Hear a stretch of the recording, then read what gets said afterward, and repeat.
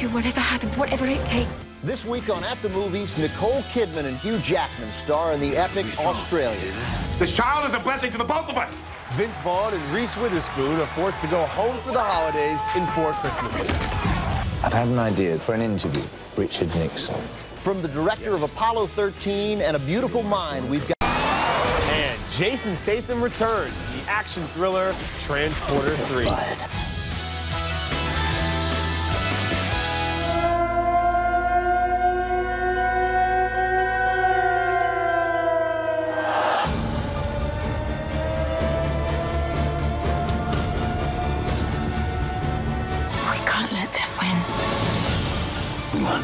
Nicole Kidman and Hugh Jackman fall in love in the midst of turmoil down under. I'm Ben Lyons from E! Entertainment. And I'm Ben Mankiewicz from Turner Classic Movies. First up, director Baz Luhrmann's 2-hour, 35-minute Australia. The story of Lady Sarah Ashley, played by Nicole Kidman. She's an English aristocrat, childless, living alone while her husband tends to their cattle ranch in the remote Northern Territory of Australia. Convinced he's cheating on her, she leaves to confront him, only to discover he's been murdered. Thus begins the first part of this epic, a fish-out-of-water story where prim and proper Lady Ashley tries to cope with the rough, rugged world of pre-World War II Australia. Here, she meets the drover, Hugh Jackman, who defines rough and rugged, a cattle driver. Mr. Drover. Yeah. There's only one tent. That's right. For the 4 of us. Well, we're not really used to, A woman. I suppose you think I should be back in Darwin at the church fete or the ladies, whatever you call it. Well, I will have you know that I am as capable as any man. Together with an unbelievably cute, orphaned, half-Aboriginal, half-white child, played by Brandon Walters, they must drive the cattle across some of the roughest land in the world. Bring the horse. You can't be serious. Bring the horse. Well, this should be interesting. Raw. What are you doing? Shoot. Raw. Raw, raw, raw. Raw. Move it. Lady move Ashley. it. Move it. They're going the wrong way. That's the second part of the film, the traditional Western, complete with a saloon brawl, a stampede, and evil poachers. And it all leads to the third part of the movie, the romantic war film. So it is an epic, but that doesn't mean it's necessarily good. Australia is overly long, contains entirely too much Aboriginal mysticism, which feels contrived and condescending. There must be 5 or 6 shots of Hugh Jackman in slow motion. I get it. He's the sexiest man alive. And finally, it lacks subtlety. In one touching scene, Lady Ashley tries to sing Somewhere Over the Rainbow to the little boy, but then Luhrmann takes us back to the song 4 or 5 more times.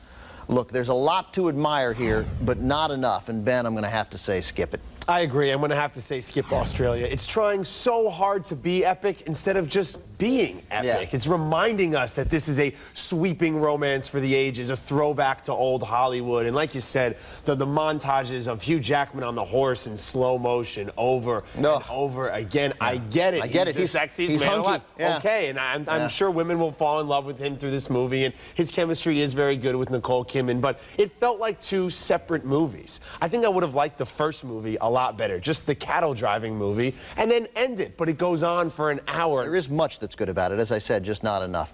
It looks really beautiful. Yeah, Baz Luhrmann. The landscapes of Australia are absolutely beautiful. I mean, if you're going to talk about Oscars here, you might be talking about a cinematography Oscar. I mean, in the tradition of sort of John Ford using Monument Valley and David Lean films, it does look great. It is sweeping. The land becomes a character. But again, the great thing about those movies were that you cared more and believed more about the characters. I thought they failed in that regard here in Australia. And that's the thing with Baz Luhrmann. He hasn't really worked since doing Moulin Rouge. He's directed Nicole Kidman in some perfume commercials, but I'm talking about creating character and story. And yes, visually it looks fantastic. The costumes are great. But when it gets down to it, it's the story and the characters that really just don't bring this thing together. Real quick, one character that bothered me in particular, the bad guy, Neil Fletcher, played by David Wenham. He did a fine job, but the character is so evil as to stop being believable. And I think that was a significant flaw. So we agree. It looks great, but for just under 3 hours, we got to get some story in there as well. Action star Jason Statham is back. He's back transporting in Transporter 3. This is Statham's 3rd turn as mercenary Frank Martin, who specializes in delivering precious cargo, including people, for a price. As always, he delivers when it comes to the physical nature of the role. Several of the action sequences are first-rate, as you can see in this scene. I'll give you 5 seconds to remove your hand.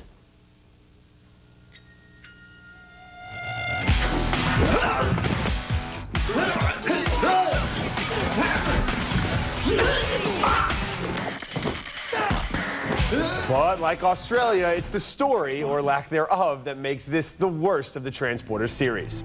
And your name is? What matters my name? We're sitting here in a car with two exploding bracelets on our wrists going to the same place. I would call that being in the same situation. It's not. They are going to kill you. That's Valentina, poorly and painfully played by Natalia Rudakova. She's the cargo being transported this time, and she and Frank are cuffed with bracelets that, get this, will explode should they roam more than 75 feet from Frank's beloved car. To the movie's credit, the film knows what it's trying to be. It's a cheap Bond or Jason Bourne knockoff, but in the end, Transporter 3 is really just a mindless, silly waste of time. I do look forward to seeing Jason Statham evolve into more than just the brutish action star that he has become. I'm saying to skip Transporter 3. You know, Ben, I disagree with a lot of what you said. I'm also going to say skip this movie, but it was much closer for me, and there was a lot that I liked here, and I had less problems with the characters and more trouble with the actual action, which felt really antiseptic to me. A lot of scenes with 8 guys taking their turns running at Jason Statham instead of all coming at him at once, but significantly, no blood, no pain. This movie felt scaled back to get a PG-13 rating, and that made it scaled back about an Audi on top of a train and him flying through the window and kicking someone in the face. Yes, it wasn't bloody, but it was stylized and it was somebody cool in the action. face and they don't bleed, I don't believe it. That's what I'm saying. And so it lost what even the limited credibility it strives for, it lost. I don't know how you didn't have a problem with Natalia Rudakova. She's one of the worst actresses I've seen on screen in a long time. I won't disagree with you about her, but as always, I think Jason Statham is actually a top-notch actor. We see that in The Bank Job. I mean, he does quiet and menacing very effectively. He makes bald bold, which is impressive. But for every bank job, there's a death race and a Transporter 3, and I think he needs to balance it out or move more in the direction of bank job. He can't do it. Robert Knepper, who plays the bad guy from Prison Break, people might remember him. I think he's got a long career ahead of him playing these types of roles. I thought Statham was excellent. I thought Knepper was excellent, and I think it just needed a tiny bit more to get over the top. It's a nice commercial for Audi, though. You have to admit, right? It is a nice commercial. Coming up next, 2 major movies garnering Oscar buzz. First, the powerful interview that exposed the president. It's Frost Nixon, and we've got an early review. Plus, Sean Penn fights for his rights in Milk. We're going to beat this thing. We need everyone. The American people need a conviction. I'd like to give Richard Nixon the trial he never had. Democracy depends on it. We're not going to let that happen.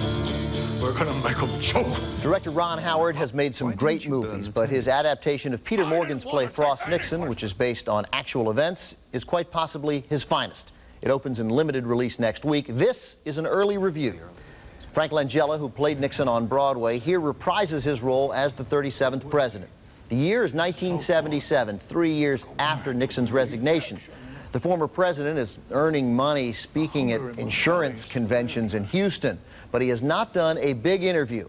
And for more than $500,000, he agrees to sit down with David Frost, played by Michael Sheen, best known for his memorable work as Tony Blair in The Queen. Frost was a huge television personality in Australia and England. The question, over many days of interviews, could Frost get Nixon to admit breaking the law in Watergate? It does not start off well for him. After the taping finished, I overheard 2 members of the crew say they never voted for him when they had the chance. But if he ran for office again today, he'd get their support. You're making him look presidential, for sake. And forget about the trivia, David. Who cares whether Nixon took the White House bed to Europe when he traveled? I do.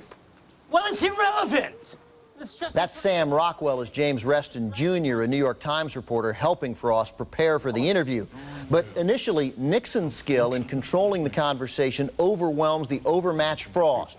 But it starts to turn around for Frost, whose goal is less the truth than keeping his struggling career afloat, during a strange late-night phone call from Nixon before their final interview session. Except only one of us can win. Yes. And I shall be your fiercest adversary. I shall come at you with everything I got.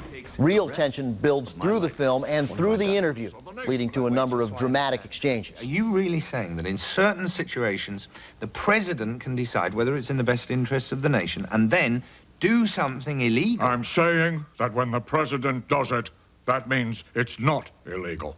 It's adapted from a play, but Ron Howard gives it a full cinematic feel. I think it's a terrific film, Ben. I say see it. You know, oftentimes I feel like films are too narrow in their scope or too introverted, and they don't open it up to the rest of the world. But that's what I loved about this film. It balanced the two sides of the interview between David Frost's camp and Richard Nixon's camp, and I like seeing Diane Sawyer in there, played by Kate Jennings Grant. But I agree, this is a great film. You have to see it, and it's up on maybe on my best of the year list. I know we're not done with 2008 yet, but it's right there. It's very well done. You know, I think Frank Langella is probably going to get an Oscar nomination for this, and deservedly so. But actually, I thought Michael Sheen stole the show here. I think it's a tougher role to play.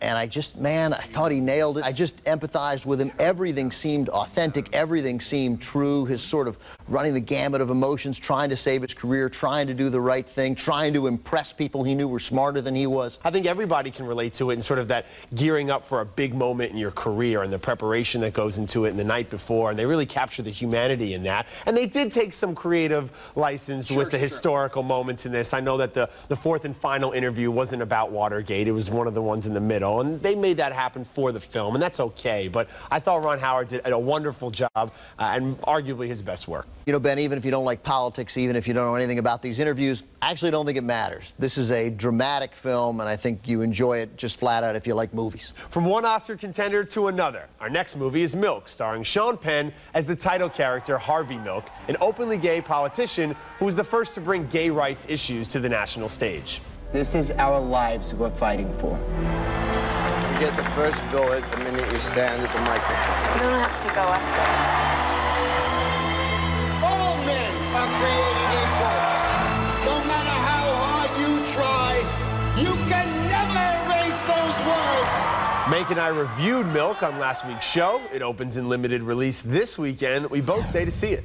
You know, I look forward, Ben, to an Oscar race that could well include Sean Penn, could well include Frank Langella, could well include Michael Sheen. And it's a sort of, that could be a heavyweight battle. Sean Penn is... James Franco in this, too. Don't forget about him in the supporting role.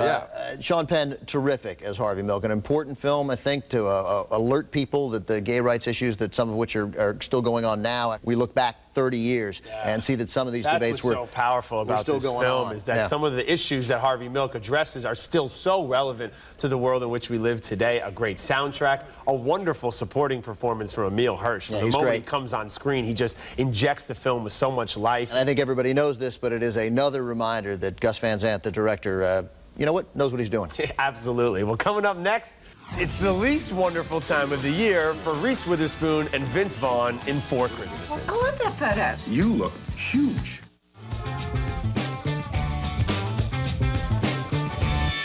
No flights are coming in and no flights are going out. This isn't happening. Do you have a sister airline? No, I'm sorry. How about a cousin airline? No, we don't. How about like an airline that your airline's felt up before?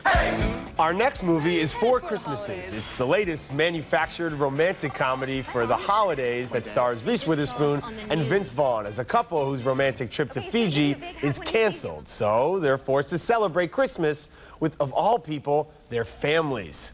Each one's folks are divorced, so things get a little complicated. And guess what? Their families are dysfunctional. Oh, the hilarity of hating your family at the holidays. Dad, this is my Aunt Sarah. This is my Aunt Donna. Genuine leather. Really nice to meet you, lady. That cute little canary down there hanging on your belt is Gram. I'm sorry, Gram, but that's my belt. That's attached to me. I'm sorry. Merry Christmas to you. It's a great sweater. I get it. Vaughn's semi-professional ultimate fighting brothers are played by country star turned actor Tim McGraw and Vaughn's frequent collaborator and best friend Jon Favreau, who thankfully is in this movie because he provides some of the film's few laughs. These boundaries are not to be crossed. And if they are crossed, there's going to be real consequences to that. Thank you.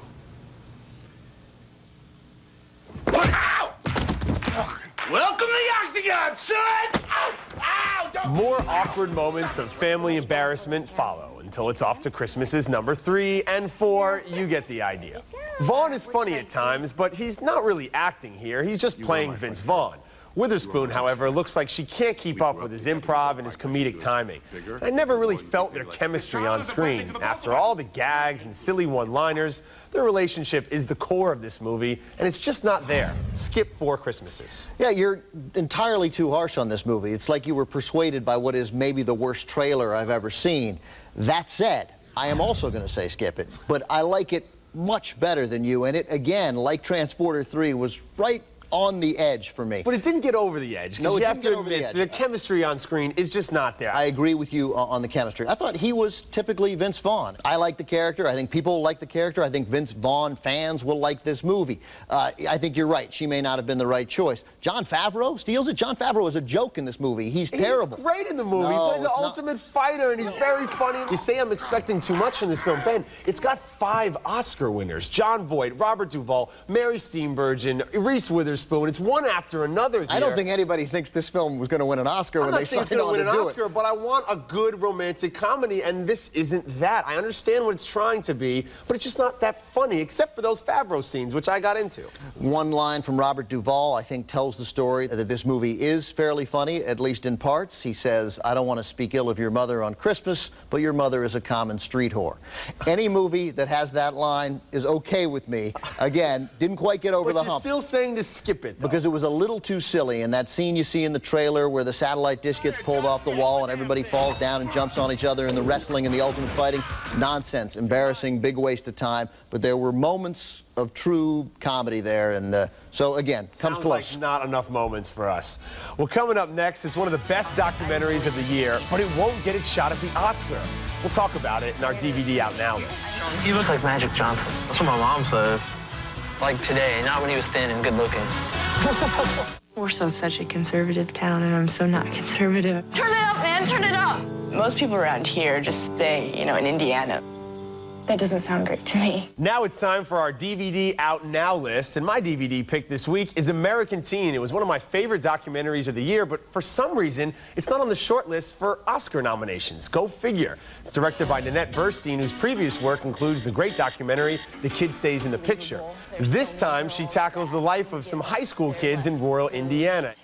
It's refreshing to see a group of kids who are just like all of us, with problems and zits and going through all the complications of growing up in America. I promise you that if you give the film a chance, you'll become enveloped in these kids' lives. You'll feel connected to them. It's a very emotional film and a great documentary. Check out American Teen. Sometimes choosing a DVD release to recommend is tough. And then sometimes you get to recommend one of the greatest films of all time. The Ultimate Collector's Edition of Casablanca has a 48-page book, a feature on Warner studio mogul Jack Warner, and commentary from Roger Ebert. His commentary on this movie equals his wonderful work on Citizen Kane. Also included, of course, the actual movie Casablanca, which is impossible not to enjoy no matter how many times you've seen it. And also out now on DVD, the blockbuster Hancock, starring Will Smith and Charlize Theron. Want to know what you can't miss this weekend? Well, stay tuned for my 3 to see. I went on the show because I thought she'd be watching. Closed captioning for At the Movies is sponsored by... What makes a Hershey's bar pure? Pure togetherness. Pure enjoyment. Pure delicious chocolate. Pure Hershey's. Hotel provided by Park Hyatt Chicago. Chicago's award-winning hotel and luxury dining experience. Located in the heart of Chicago's Magnificent Mile on Water Tower Square. Okay, let's recap the movies on this week's show. Both of us say skip Australia, and you can also skip Transporter 3, though Ben disliked it more than I. You should see Frost Nixon, and we agree you should see Milk. And we both say skip 4 Christmases, though, again, Ben disliked it more than I did. Skip it in theaters, but if you're stuck on an airplane, then I guess maybe watch it to stay awake. Mank just told you the movies we reviewed this week, but out of all the films in theaters right now, here are the 3 that you have to see. At number 3, it's Bolt. It's more than just an animated film for kids. It's a smart, funny, endearing story of a canine voiced by John Travolta, who thinks the superpowers he has while acting on a TV show exists in real life. Miley Cyrus voices Penny, a young girl who Bolt travels cross-country to save, or so he thinks. Great in 3D.